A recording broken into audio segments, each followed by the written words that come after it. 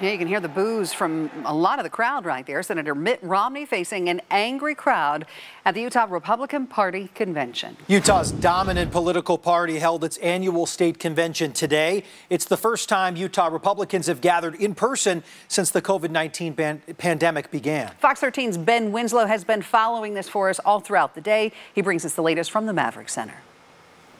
The point of this political convention is to pick new party leadership, but Republican delegates turned on some of their elected leaders, including Senator Mitt Romney. Senator Mitt Romney was loudly booed by Republican delegates, so much so that he struggled to give his speech. Thank you. Show respect.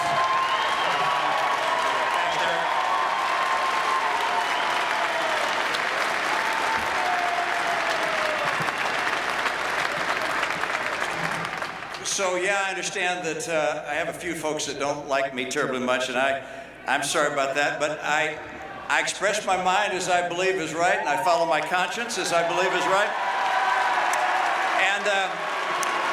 And I'm not a fan.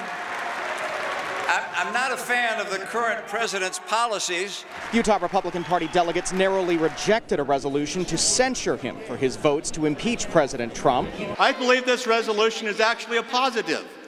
If we're a party of principle, we don't do this. Some of you that hate me actually haven't been paying attention. Some delegates also booed Governor Spencer Cox, seemingly angry about COVID-19 restrictions. He gave them some good news, promising health orders will be terminated next week.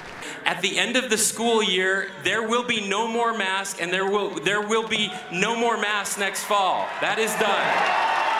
Public health orders require any gathering over 50 people must wear masks, but we didn't see a lot of that here in the Maverick Center.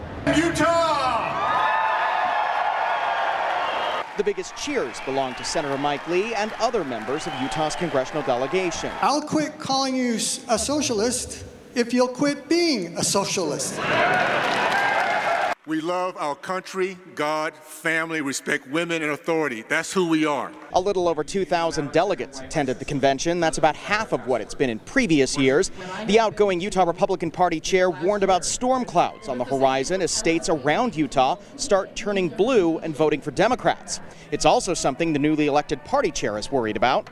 And we want to keep the state red. We want to make sure that there's a place in this party for everyone, and that new people moving here to the state feel like they are welcome in our party. Now, the next big goal for the party is ensuring Republican control of political offices in 2022. At the Maverick Center in West Valley City, Ben Winslow, Fox 13 News, Utah. The Utah Democratic Party will hold its convention at the end of June. That convention will not be in person. It will be virtual because of COVID-19 concerns.